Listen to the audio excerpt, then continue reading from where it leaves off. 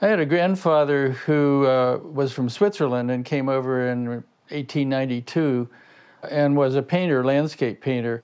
And he actually set up a fine art studio in St. Louis and later moved to Decatur, Illinois.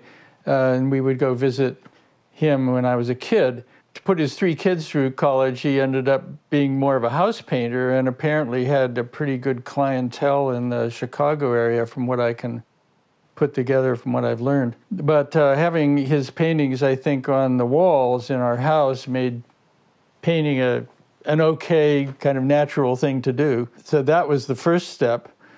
And then as a kid, I got interested in, around 10 years old, 12 years old, the growing interest in space travel, rockets, etc., reading science fiction, and got aware of the famous book, Conquest of Space. This is my old copy of it. And this had paintings by a guy named Chesley Bonestell, who became a friend later on. But one of the really famous paintings was this beautiful rocket ship on the moon.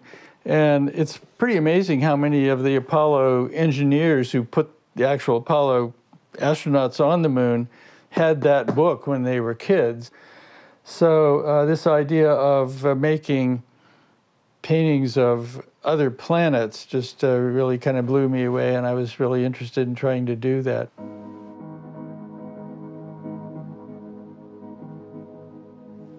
The connection between the art and the science is interesting, and I'm not sure I understand it myself or quite where it is in my own head. My real background has been in planetary science and doing work on the origin of the moon, for instance. My buddy Don Davis and I,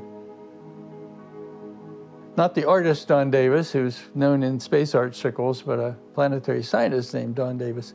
He and I wrote the first paper on what is the current model about the origin of the moon, that a large object hit the Earth as the Earth was aggregating and forming and blew off rocky material from the surface of the Earth. And that's the material the moon came from. Well, there's an example of something. There's all kinds of dramatic possibilities for paintings there, and I've done paintings of various stages of that event.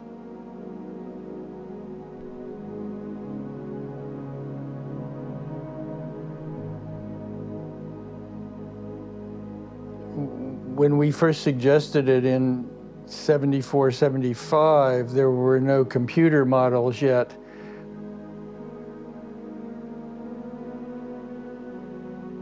Once that idea became well known, then lots of people were making numerical computer models of what would happen if you have massive rocky material, another massive rocky material. You try to simulate that in a computer. So I would take the computer printouts or the figures that were published in those papers. Particularly in the early days, they were pretty sterile, like a bunch of black dots represents the object coming in, and then the black dots fly in different directions.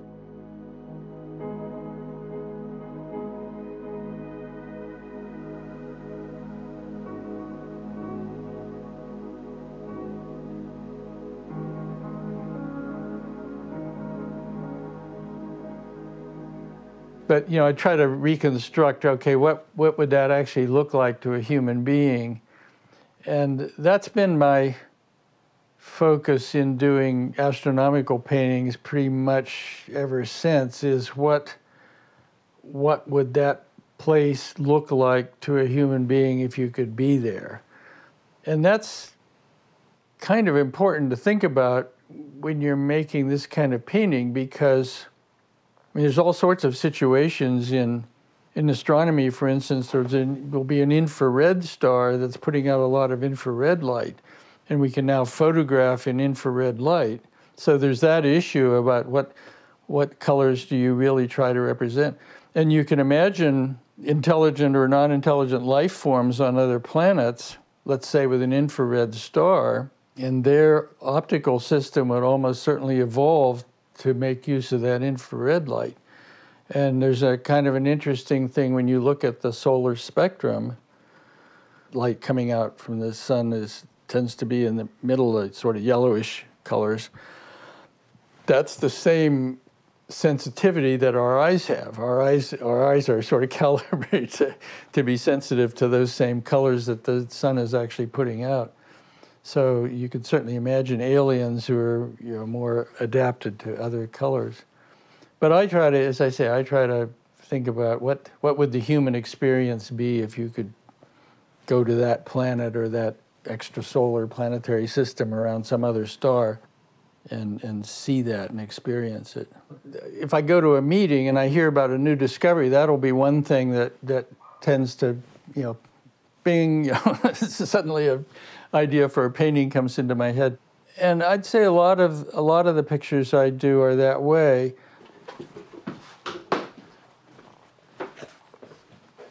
Is it you maybe happier? You want to put this on the easel, maybe?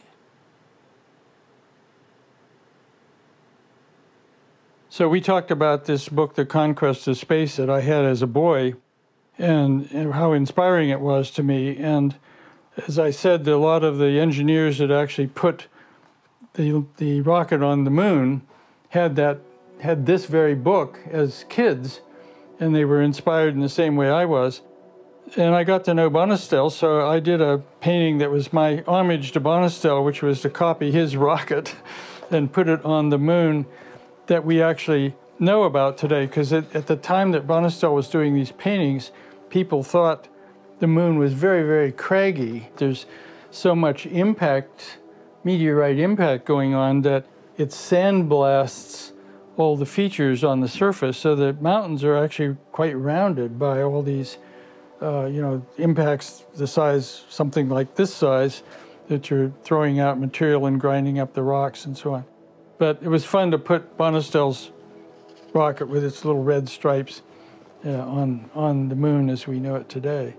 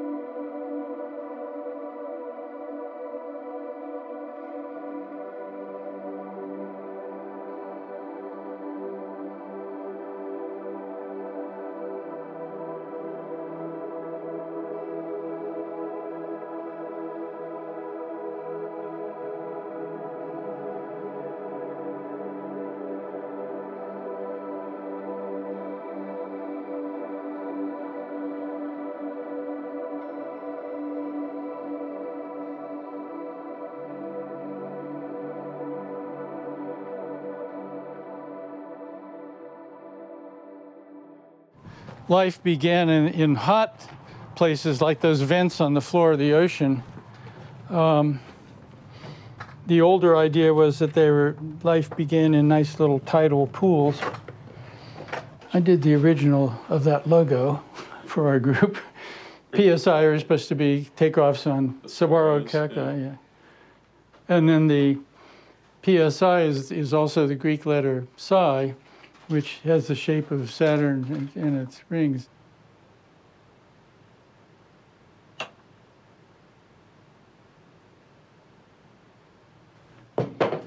So this pretty much this whole wall is the result of it's the result of taking my paints with me on various science meetings in various cities. Mostly 11 by 14 paintings that can easily fit in my canvas bag that usually gets me to Europe and back.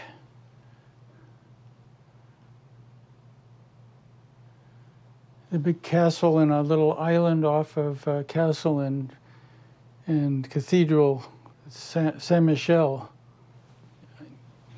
just off the coast of France, on the coast of France. The idea of planetary paintings, to me, are a record of what humanity thought that planet was going to look like in that decade. And I always tell museum curators, for heaven's sakes, don't throw out the old space paintings because they aren't accurate anymore, because, like Bonistel's paintings give the best sense of what people thought Mars was going to be like. And before the first landing, which was the American Viking lander in 1976, we all thought that it was going to be a deep blue sky, because the air pressure on Mars was known to be something like what it is at 100,000 feet or so. So that was the plan. And when the Viking landed, it took the first pictures right away. That was the first realization that, hey, it isn't a blue sky, it's this kind of apricot pinkish sky. But that makes that kind of an interesting painting, because that was 1973, I guess that says. And I got the idea of a dust devil right. I mean, there are dust devils on Mars, but we now know the sky isn't that blue.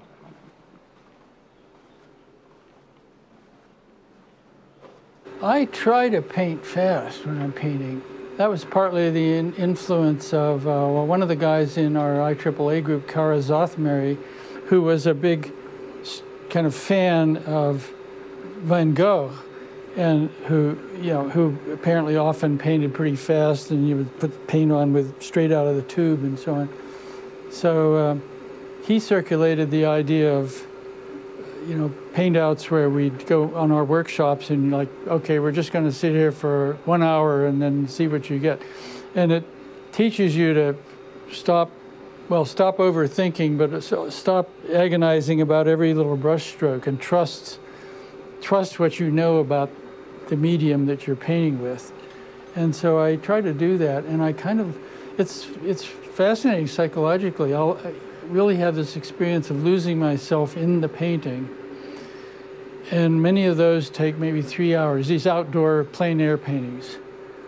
And I'll be sitting in my little chair, and I have a tripod. Well, the Russians gave us little tripods that have a wooden box on top with all the paints and a place for the painting, and I use that a lot.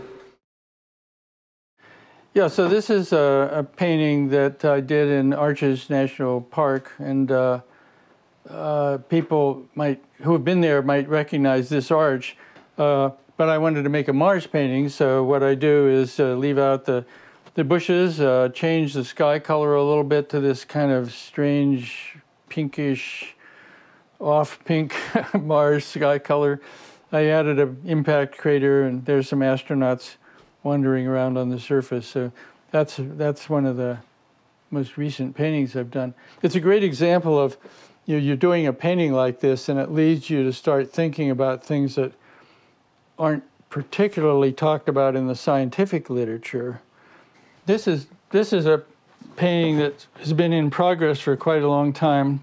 We know a certain amount about the origin of the solar system, and that there was a massive disk of dust and gas around the solar system as the sun formed. Stars form by collapsing down until they get so hot that it starts nuclear reactions.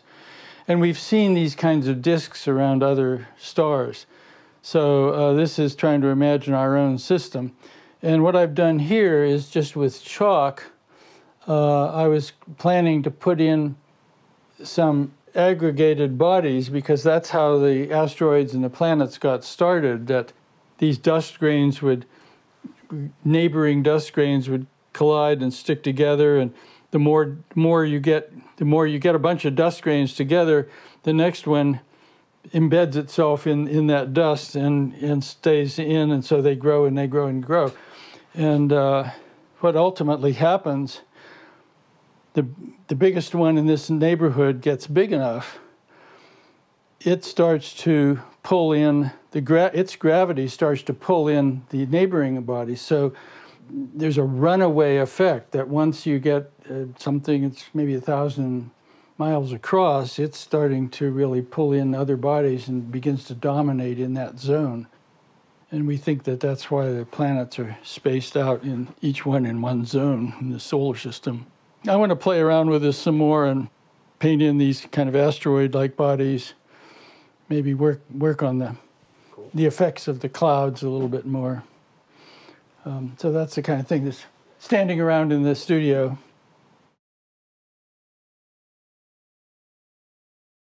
I was a big fan of science fiction in high school and college. We had our physics department at Penn State had a science fiction book club, and we'd meet and decide which were the best books and so forth. There was the Asimov Foundation series, a trilogy. There's a lot of physics in that because the concept was that psychologists had worked out theories that could predict what masses of people would do, like a culture, but they couldn't take into account if you had one specific person like Hitler or somebody who organized the culture. And that whole idea was based on the kinetic theory of gases in this room, that there's all these molecules of gas moving around, and it's hard to predict where any one molecule will go, but if you have the theory of the mass of molecules, you can predict the pressure and the temperature and all the characteristics of the atmosphere or the air in the room. So that was a big favorite among our physics group. Ray Bradbury books, I got to meet Ray Bradbury, know him a little bit. He wrote some nice blurbs for some books that I did. Wonderful guy. And my feeling is that science fiction has changed from that era. There's more interest now in just kind of fantasy adventures. But the science fiction in the 50s and early 60s was a lot more driven by ideas and ideas of future cultures and ideas of kind of like Jules Verne, some machine, a rocket that will take you to the moon and things like that. I did write a number of college textbooks, and that gave me also a little more freedom to talk about the history of the science. I think a really good way to teach science is not, this is the fact, you got to learn these facts, but why do we believe this fact? And that has a story behind it, the history of where those ideas came from. And I've been amazed when I realized that the Greeks around 500 BC had figured out just from geometry that the moon is closer to the Earth than the sun is, that the sun is probably much larger than the moon. They had ideas about the Earth being spherical. There was actually a measurement of the diameter of the Earth that was apparently within 10 or 20% of the right number. And so much of that was forgotten in the Middle Ages. So those stories, that's storytelling, and I like doing that in my textbooks. The textbooks were pretty successful. That then led to doing some popular science books. And then finally, it led to trying my hand at some novels. I've published a couple of novels. One a science fiction novel about Mars, and one a historical novel about the period in the 1500s when the Spanish were exploring up through Mexico into what's now the United States, through Arizona, not too far from here. So writing about that in a novel form was interesting for me. And and I think there's an aging process going on here too, that I had the experience that the things that interested me in science when I was 14 years old that I wanted to know about. What was it going to be like on Mars? What would it be like on the moon? All those first order facts, just kind of the simple basic questions have pretty much been answered. And that's the stuff that I grew up wondering about, and so now we know answers. So in a sense, I feel like my interests have shifted a little bit more toward the sociology and the history and the where did the ideas come from and why were they believed and why were some of them wrong, and interactions between people. So people are the biggest mystery of all, right? It's very hard to have any theory of how a human being operates or what their personality is going to be like, or what decisions they make.